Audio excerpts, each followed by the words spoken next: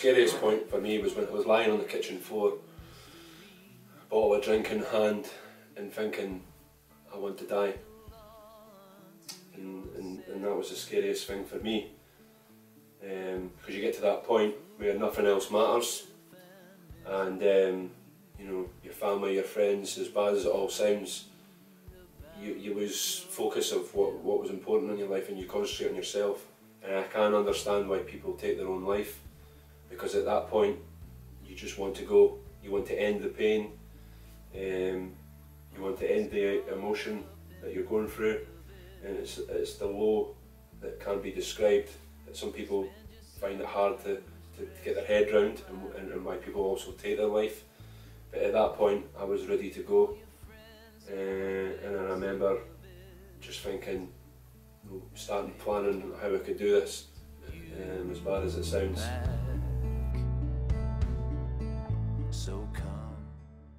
I think there's also a point that you come to where no matter how much you want to tell someone how much pain you're in, or how much distress your mind's in, and how low you feel, it's a hard thing for people to get their head around, is that you can't talk as much as you want to talk and tell someone how much grief you're going through, or how much stress, how down you feel, or how you're having these suicidal thoughts. You shut off from the world, and it's a hard thing for people to understand, and it's a hard thing to explain, that when you get to that point of no return, you can't speak. You can't speak, and what it does is it pushes people away, and then at that point you start losing things. And then when you start losing things in life, it then pushes you down even further. And then that's when you get to the point where you feel like you can't go on, and all the thoughts start coming through your head. What I would say is the important thing for me to turn, what turned it around, was obviously family and friends, being in contact, but having a why again in life. At that point, when I felt so low, I didn't have a why. Things were about to change, and it could be, you know, it could be in from, you know, a partner to a family member, a friend, or just an activity or something you enjoy. But having that why, having that reason to live, that reason to refocus on what was important, and something that gives you the inspiration to move forward in life and not look back. And the key about all of it, coming out of it, was moving forward, and that's all you can do in your mind, is keep moving forward. You're going to have days where things will just crush you, and you will be literally running or walking, whatever you're doing activity wise, and you will just burst into tears. I've had it many times. It could be a song, it could be an emotion, it could be something as bad as the traffic lights turning red just as you get to them. It can upset you, and the bipolar will take you up here and it will take you lower there. And for me, the medication at the time really, you know, helped me balance that out.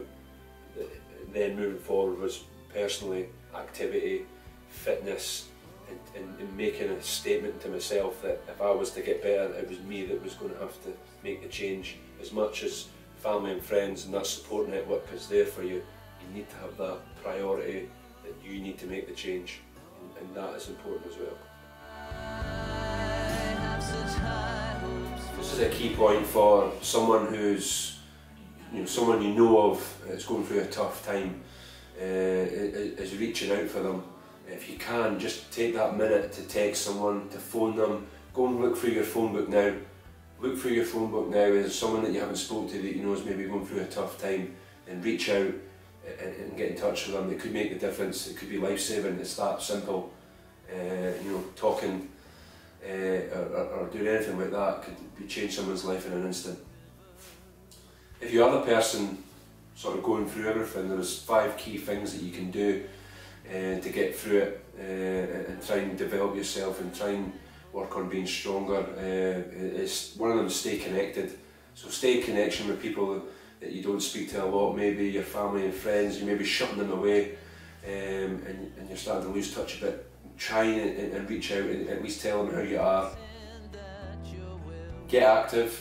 If you can get out and about for a couple of minutes of the day, you know, out in the park, or get some fresh air, or, you know, call a friend, go for a coffee, making sure you you get in a routine. For me, routine was massive, making sure you get up at that same time every day, even if there wasn't anything that you could, if it was just going to your job and coming home, make sure you keep your routine. Taking notice, so when things get tough, when things get to the lowest point, for me, the biggest thing for me was when I've done CBT, which is a great thing to look at, is knowing your trigger and knowing when you need to take notice of when it's getting too much. So it was a very, really low point where I texted a friend and I reached out and said, look, I'm worried about myself here, and it's knowing that trigger. So looking at CBT and speaking to your doctor and your psychologist if you're getting some counselling, CBT is fantastic. Next key point is learning. So always learn from your past, your history, your memories, things that have shaped your life. Learn from it to move on, to move forward. Always keep that in my mind. Moving forward is the most important thing you could ever do, and always see, these things are your eyes. They only look forward. So you need to keep moving forward, and that's a key thing. Always learn from what you've done in the past. And a great thing as well for people is to give your time. If you can get out and change someone's life by volunteering in a shop, or going out to an activity, helping kids, anything like that, giving your time, it's a great way of making yourself feel better, and it's an opportunity to grow yourself, develop skills, and move forward in your life as well. But that feeling of giving something back to people is fantastic. So if you want to get involved and you're concerned about someone, you want to go onto the website, here are the details for the website, and make sure that you do reach out to someone, and make sure even tonight when you go home you talk to someone who's maybe in need, or just reach out if you haven't spoken to someone for a while. It's so important these days to keep in touch, because suicide is on the rise, people going through problems, every day of their life is on the rise. You need to keep in touch and support people. It's your friends and family who'll be there for you the most, and if you are fighting, keep moving forward.